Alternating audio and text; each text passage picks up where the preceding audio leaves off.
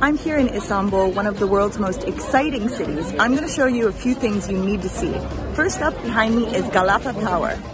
The views from the top are amazing. Cross the Galata Bridge, a popular spot for fishing. I recommend walking around the colorful streets of Balat and checking out the shops.